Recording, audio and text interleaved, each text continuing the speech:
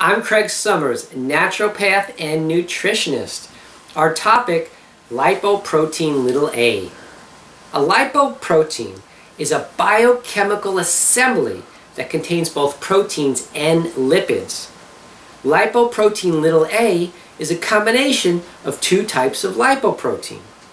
It contains LDL, also known as low-density lipoprotein, and apolipoprotein A, known as ApoA.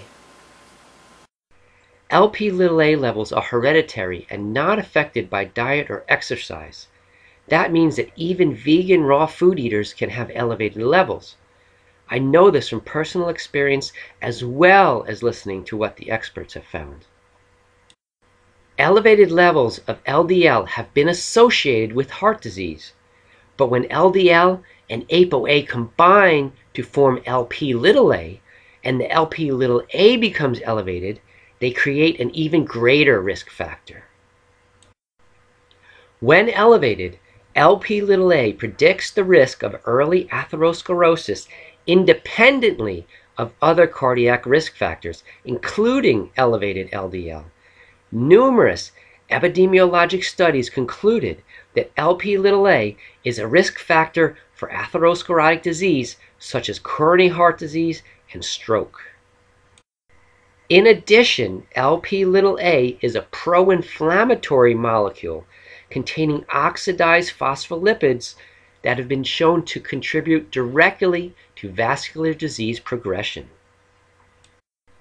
Lipoprotein a was not discovered until 1963. This is a fairly recent discovery compared to cholesterol, which was first identified in 1769. Lp(a) concentrations vary over 1,000-fold between individuals, from less than 0.2 to greater than 200 milligrams per deciliter.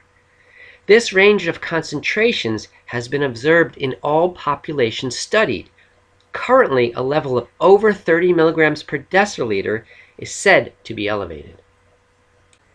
A recent study followed 3,467 African Americans and 9,851 Caucasians for 20 years.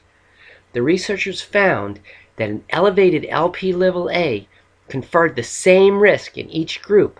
However, African Americans had roughly 3 times the level of Lp(a), and Lp(a) also predicted an increased risk of stroke.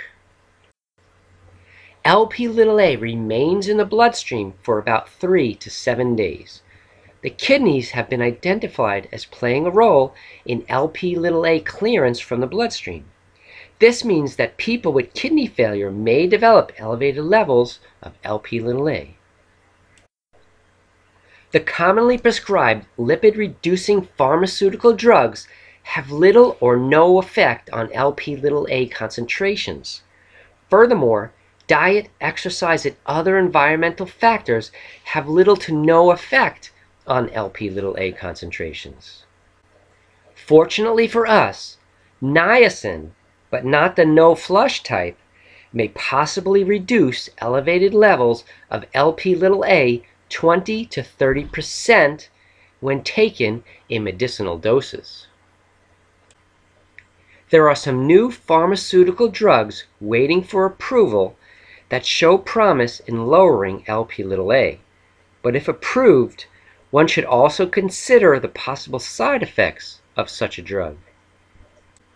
The European Atherosclerosis Society recommends that all people with a moderate or high risk of cardiovascular disease have their lipoprotein(a) levels measured. According to the society, any person with one of the following risk factors should be tested: family history of hypercholesterolemia, which is a genetic disorder characterized by high cholesterol levels; premature cardiovascular disease, or a family history of premature cardiovascular disease; family history of elevated lipoprotein(a), recurrent cardiovascular disease despite statin treatment. Lowering Lp(a) can be difficult to achieve. If you find out that your Lp(a) is elevated, there are other things that you can do to reduce your risk. Eliminating other risk factors for heart disease, adopting a healthy lifestyle, and taking high-quality omega-3 supplements may indeed help. In conclusion, knowing your personal risk factors and taking steps to eliminate them and incorporating a healthier lifestyle could really pay off in the long run.